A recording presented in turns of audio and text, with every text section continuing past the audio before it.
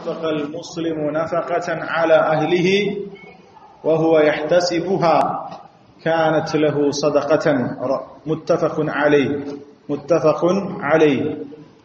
عن أبي مسعود رضي الله عنه عن النبي صلى الله عليه وسلم قال: إذا أنفق المسلم نفقة على أهله وهو يحتسبها كانت له صدقة. متفق عليه.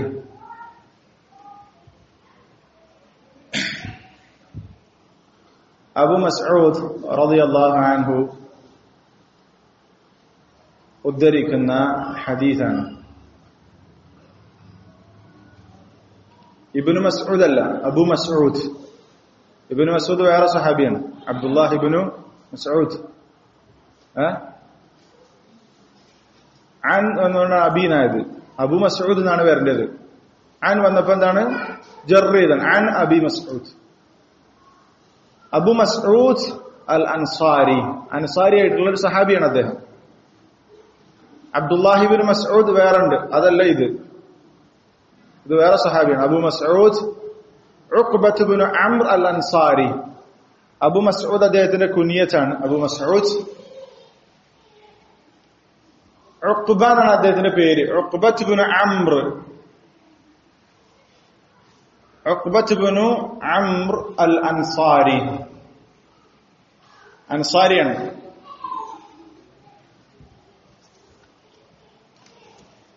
അബു മസ്ഊദ് അദ്ദേഹത്തിന്റെ കുനിയത്താണ്. അദ്ദേഹത്തിന്റെ പേര് ഉഖ്ബ, ഉഖ്ബത്ത് ഇബ്നു അംർ അൽ അൻസാരി റളിയല്ലാഹു അൻഹു. സഹാബത്തിന്റെ കൂട്ടത്തിൽ മിൻ ഉലമാഇ സഹാബ, സഹാബത്തിന്റെ കൂട്ടത്തിൽ അറിവുള്ള പണ്ഡിതന്മാരുടെ കൂട്ടത്തിൽ, സഹാബിമാരുടെ കൂട്ടത്തിലെ ആലിമുകളിൽപ്പെട്ട ഒരാളാണ് അദ്ദേഹം. നല്ല അറിവുള്ള വ്യക്തിയായിട്ടാണ് അദ്ദേഹം അറിയപ്പെടുന്നത്. മിൻ ഉലമാഇ സഹാബ, സഹാബത്തിന്റെ കൂട്ടത്തിൽ നല്ല അറിവുള്ള ഒരു സഹാബിയാണ് അബു മസ്ഊദ് ഉഖ്ബത്ത് ഇബ്നു അംർ അൽ അൻസാരി. ശരി, ഇത്ര കാര്യം അദ്ദേഹത്തെ കുറിച്ച് മനസ്സിലാക്കിയാണ്. അദ്ദേഹത്തിന്റെ പേര് പറഞ്ഞു, അബു മസ്ഊദ് ഉഖ്ബത്ത് ഇബ്നു അംർ അൽ അൻസാരി. അദ്ദേഹം മിൻ ഉലമാഇ സഹാബ, സഹാബത്തിന്റെ കൂട്ടത്തിൽ നല്ല അറിവുള്ള പണ്ഡിതന്മാരുടെ കൂട്ടത്തിൽപ്പെട്ട ഒരാളായിരുന്നു. സഹാബികളുടെ കൂട്ടത്തിൽ അറിവുള്ളവർ. അദ്ദേഹത്തിന്റെ മരണത്തിൽ അഭിപ്രായ വ്യത്യാസമുണ്ട്. ഒരുപാട് ഹദീസുകൾ അദ്ദേഹം റിവായത്ത് ചെയ്തിട്ടുണ്ട്. അദ്ദേഹം എത്ര ഹദീസുകളാണ് റിവായത്ത് ചെയ്തത് എന്ന് സാധാരണ നമ്മൾ എണ്ണം പറയാറുള്ളത് സിയറു അലാമിൻ നുബല എന്ന ഗ്രന്ഥത്തിൽ നിന്നാണ്. അതിൽ അദ്ദേഹത്തിന്റെ സീറ വിശദീകരിക്കുന്നിടത്ത് ഹദീസ് എത്ര റിവായത്ത് ചെയ്തു എന്നുള്ള നമ്പർ പറയുന്നില്ല. അദ്ദേഹം ഒരുപാട് ഹദീസുകൾ റിവായത്ത് ചെയ്തു എന്ന് മാത്രമേ പറയുന്നുള്ളൂ. അതുകൊണ്ട് എണ്ണം അല്ലാഹു അഅലം. ശരി, കൂടുതൽ ഹദീസുകൾ, ഒരുപാട് ഹദീസുകൾ റിവായത്ത് ചെയ്തിട്ടുണ്ട് എന്ന് അദ്ദേഹത്തെ കുറിച്ച് പറയുന്നുണ്ട്. ശരി, ഇത്ര കാര്യം മനസ്സിലാക്കി. അബു മസ്ഊദ് ഉഖ്ബത്ത് ഇബ്നു അംർ അൽ അൻസാരി. ഈ ഹദീസ് മുത്തഫഖുൻ അലൈഹി. മുത്തഫഖുൻ അലൈഹി معناه ماذا؟ اتفق عليه البخاري ومسلم. ബുഖാരി മുസ്ലിമും ഉദ്ധരിച്ച ഹദീസിനാണ് അത് പറയാം. റവാഹു മുത്തഫഖുൻ അലൈഹി എന്ന് പറയരുത്. റവാഹു മുത്തഫഖുൻ അലൈഹി എന്ന് പറയാൻ പാടില്ല. എന്താ നമ്മൾ പറയേണ്ടത്? ഈ ഹദീസ് പറഞ്ഞിട്ട് കാനത്ത് ലഹു സദഖതൻ മുത്തഫഖുൻ അലൈഹി അങ്ങനെ പറഞ്ഞാൽ മതി.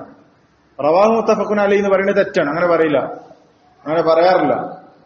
അല്ലെങ്കിൽ റവാഹു ശൈഖാനി, രണ്ട് ശൈഖുമാർ ബുഖാരി മുസ്ലിം അങ്ങനെ പറയാം. അല്ലെങ്കിൽ റവാഹുൽ ബുഖാരിയു മുസ്ലിമുൻ അങ്ങനെ പറയാം. റവാഹു മുത്തഫഖുൻ അലൈഹി എന്ന് പറയരുത്. പിന്നെ മറ്റൊരു കാര്യമാണ്, നമ്മൾ സാധാരണ ശ്രദ്ധിക്കാത്തൊരു കാര്യമാണ്, അൻ അബി മസ്ഊദ് എന്നാണ്. അബൂ മസ്ഊദ് റളിയല്ലാഹുവിൽ നിന്ന് ഉദ്ധരിക്കുന്ന ഹദീസ് അൻ വന്നോണ്ടാണ് അബീനായത്. അദ്ദേഹത്തിന്റെ പേര് പറയുമ്പോൾ അബി മസ്ഊദ് എന്നല്ല പറയേണ്ടത്. എന്താ പറയേണ്ടത്? അബൂ മസ്ഊദ്. അൻ അബി ഹുറൈറ, അബൂ ഹുറൈറന്റെ പേര് പറയുമ്പോൾ അബൂ ഹുറൈറ എന്ന് പറയാം, അബി ഹുറൈറ എന്നല്ല പറയേണ്ടത്. അൻ വന്നതുകൊണ്ടാണ് യാ കൊണ്ട് ജർറ് ചെയ്തത്, അൻ അബി. പക്ഷെ നമ്മൾ മലയാളത്തിൽ എടുത്തു പറയുമ്പോൾ എന്താ പറയേണ്ടത്? അബി ഹുറൈറയിൽ നിന്ന് അബൂ ഹുറൈറ എന്ന് തന്നെ പറയേണ്ടത്. മലയാളത്തിൽ നമ്മൾ എടുത്തു പറയുമ്പോൾ അറബിയിൽ അവിടെ ജർ ചെയ്യാൻ കാരണം അൻ വന്നതുകൊണ്ടാണ്, ജറിന്റെ ഹർഫാണ്. അത് പല ആളുകളും തെറ്റിക്കുന്നതാണ്. അതുകൊണ്ടാണ് ഞാനത് പറഞ്ഞിട്ടുള്ളത്. കാരണം ഒരു ഹദീസ് പറയുമ്പോൾ നമ്മൾ പറയും മലയാളത്തിൽ അബീ ഹുറൈറ റളിയല്ലാഹു അൻഹു ഉദ്ധരിക്കുന്ന ഹദീസാണെന്ന് പറയും. അതല്ല ശരി. എങ്ങനെ പറയേണ്ടത്? നമ്മൾ അറബി വായിക്കുമ്പോൾ അൻ അബീ ഹുറൈറത അല്ലെങ്കിൽ അൻ അബീ മസ്ഊദിൻ എന്ന് വായിക്കുക. പക്ഷെ മലയാളത്തിലേക്ക് നമ്മൾ വിശദീകരിച്ചു കൊടുക്കുമ്പോൾ അബൂ മസ്ഊദ് റളിയല്ലാഹു അൻഹു ഉദ്ധരിക്കുന്ന ഹദീസ് എന്ന് പറയണം. അനി നബി സല്ലല്ലാഹു അലൈഹി വസല്ലം, അദ്ദേഹം റസൂൽ സല്ലല്ലാഹു അലൈഹി വസല്ലമയിൽ നിന്നാണ് ഹദീസ് ഉദ്ധരിക്കുന്നത്. ഖാല റസൂൽ സല്ലല്ലാഹു അലൈഹി വസല്ലം പറഞ്ഞു, എന്താ പറഞ്ഞത്?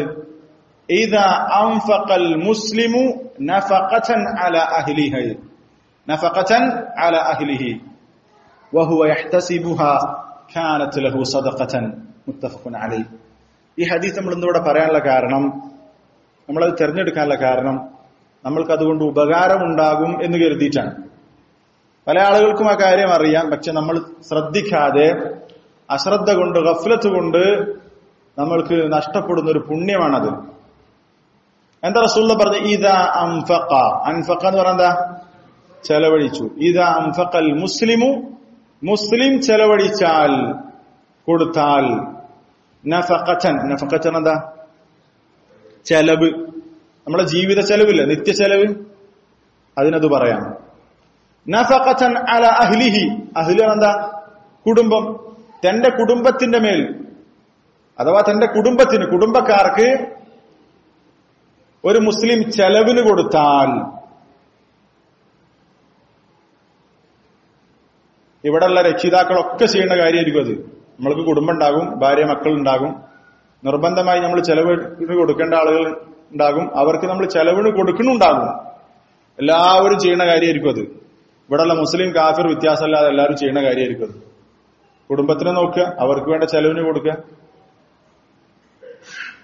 പക്ഷെ നമുക്കത് പുണ്യമാക്കി മാറ്റാം. എങ്ങനെയാണെങ്കിൽ വഹുവ, ആ മുസ്ലിം യഹ്തസിബുഹ, ആ കൊടുക്കുന്ന ചെലവിൽ അവൻ അള്ളാഹുവിന്റെ പ്രതിഫലം, അൽ ഇഹ്തിസാബ്, ഇഹ്തിസാബ് എന്താ?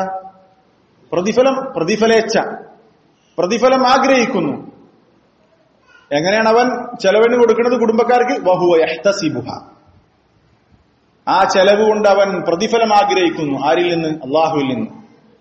അള്ളാഹുവിന്റെ പ്രതിഫലം ആഗ്രഹിച്ചുകൊണ്ടാണ് അവൻ കുടുംബത്തിന് ചെലവിന് കൊടുക്കുന്നത്.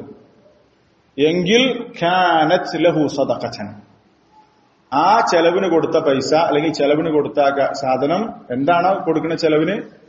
അത് കാനത് ലഹു സദഖതൻ, അവനതൊരു സദഖയായിരിക്കും, അവനത് സദഖയായിരിക്കും. പക്ഷെ എന്ത് വേണം? വഹുവ യഹ്തസിബുഹ, അവന് പ്രതിഫലം ആഗ്രഹിക്കണം. വെറുതെ ഇങ്ങനെ നാട്ടുകാർ പറയും അവൻ ചെലവിന് കൊടുക്കാത്ത ആളാണ്, കുടുംബത്തിനെ നോക്കാത്ത ആളാണ് എന്ന് പറയാതിരിക്കാൻ വേണ്ടിയിട്ട് കൊടുക്കുന്ന ആളുകളുണ്ട് പലരും. കുടുംബത്തിനെ നോക്കിയില്ല എന്ന് ഒരു ചീത്തപ്പേര് കിട്ടും വിചാരിച്ചിട്ട് കൊടുക്കുന്ന ആളുകളുണ്ട്. പിന്നെ നാട്ടു നടപ്പ് അനുസരിച്ചല്ലേ മൊത്തത്തിൽ എല്ലാവരും കുറച്ച് പ്രായമായി കല്യാണം കഴിച്ചു കഴിഞ്ഞാൽ പിന്നെ എന്ത് ചെയ്യും? മക്കളെയും കുട്ടികളൊക്കെ എന്ത് ചെയ്യും? അവര് നോക്കും. അങ്ങനെ ഒരു നടപ്പൂടെ ഉണ്ട്. അങ്ങനെ കൊടുക്കുന്ന ആളുകളുണ്ട്. അവർക്കൊന്നുമല്ല ഈ പുണ്യം കിട്ടുക. ആർക്കാ പുണ്യം കിട്ടുക? അപ്പൊ നമ്മളൊക്കെ നമ്മുടെ കുടുംബത്തിന് ചെലവിന് കൊടുക്കുന്നുണ്ട്. പക്ഷെ ആ കൊടുക്കുമ്പോൾ നമ്മുടെ ഉദ്ദേശം എന്താകണം? അറിയാം, ഇതുകൊണ്ട് എനിക്ക് പ്രതിഫലം കിട്ടണം. അത് സദഖയാണ്, നമ്മളത് നഷ്ടപ്പെടുത്തിക്കൂടാ. ഹദീസ് മനസ്സിലായോ? ഒന്നുകൂടി അർത്ഥം പറയാം. ഇദാ അൻഫഖൽ മുസ്ലിം, മുസ്ലിം ചെലവിന് കൊടുത്താൽ, ചെലവഴിച്ചാൽ, നഫഖതൻ അലാ അഹ്ലിഹി, തന്റെ കുടുംബത്തിന്റെ മേൽ ചെലവ്, നഫഖത്തിന് ചെലവന്നെ, നിത്യ ചെലവ് തന്റെ കുടുംബത്തിന് ഒരുത്തൻ കൊടുത്താൽ, വഹുവ യഹ്തസിബുഹ, അവന്റെ ഹാലാണ് അവിടെ പറയുന്നത്. എന്ത്? അവൻ എങ്ങനെയാണത് കൊടുക്കുന്നത്? വഹുവ യഹ്തസിബുഹ, അതിന് അവൻ എന്ത് ചെയ്യുന്നുണ്ട്? യഹ്തസിബുഹ, യഹ്തസിബു നഫഖ, ആ നഫഖത്തിന് അവൻ, അതിന്റെ പേരിൽ അവൻ പ്രതിഫലത്തെ ആഗ്രഹിക്കുന്നുണ്ട്. അള്ളാഹുവിൽ നിന്നുള്ള പ്രതിഫലം അവൻ ആഗ്രഹിച്ചുകൊണ്ടാണ്, ആ നിലയിലാണ് ഒരു മുസ്ലിം തന്റെ കുടുംബത്തിന് ചെലവിന് കൊടുക്കുന്നതെങ്കിൽ കാനത് ലഹു, ആ കൊടുക്കുന്ന നഫഖ, ആ കുടുംബ ചെലവ്, കുടുംബത്തിന് കൊടുക്കുന്ന നിത്യ ചെലവ് അവന് ആയിരിക്കും. എന്തായിരിക്കും? സദഖതൻ, ഒരു സദഖയായിരിക്കും. അപ്പൊ നമ്മൾ എന്ത് ചെയ്യണം? നമ്മളിങ്ങനെ കൊടുക്കുന്നുണ്ടാകും അത്, പക്ഷെ നമ്മൾ നിയ്യത്ത് ശരിയാക്കണം. നമ്മൾ നിർബന്ധമായിട്ടും കൊടുക്കേണ്ട ഒരു കാര്യമാണത്. കൊടുത്തിട്ടില്ലെങ്കിൽ അത് പ്രശ്നമാണ്. പക്ഷെ നമ്മൾ എന്ത് ചെയ്യണം? ആ കൊടുക്കുന്നത് അള്ളാഹുവിന്റെ പ്രതിഫലം ആഗ്രഹിച്ചുകൊണ്ട് കൊടുത്താൽ നമ്മൾ ഏറ്റവും കൂടുതൽ ചെലവാക്കി നമ്മുടെ കുടുംബത്തിന് തന്നെ ആയിരിക്കും, ഒരു സംശയവുമില്ല. അതൊക്കെ നമുക്ക് പ്രതിഫലമാക്കി മാറ്റാം. എന്തുവാണെങ്കിൽ ഉണ്ടെങ്കിൽ, ഇഹ്തിസാബ് ഉണ്ടെങ്കിൽ, പ്രതിഫലം ആഗ്രഹിക്കുന്നുണ്ടെങ്കിൽ. റസൂൽ സല്ലല്ലാഹു അലൈഹി വസല്ലം പറഞ്ഞ ഹദീസിൽ കാണാം, ഇമാം മുസ്ലിം ഉദ്ധരിക്കുന്ന ഹദീസിലാണ്, അർബഅതു ദനാനീർ, 4 ദീനാറുകൾ, 4 ദീനാറുണ്ട്.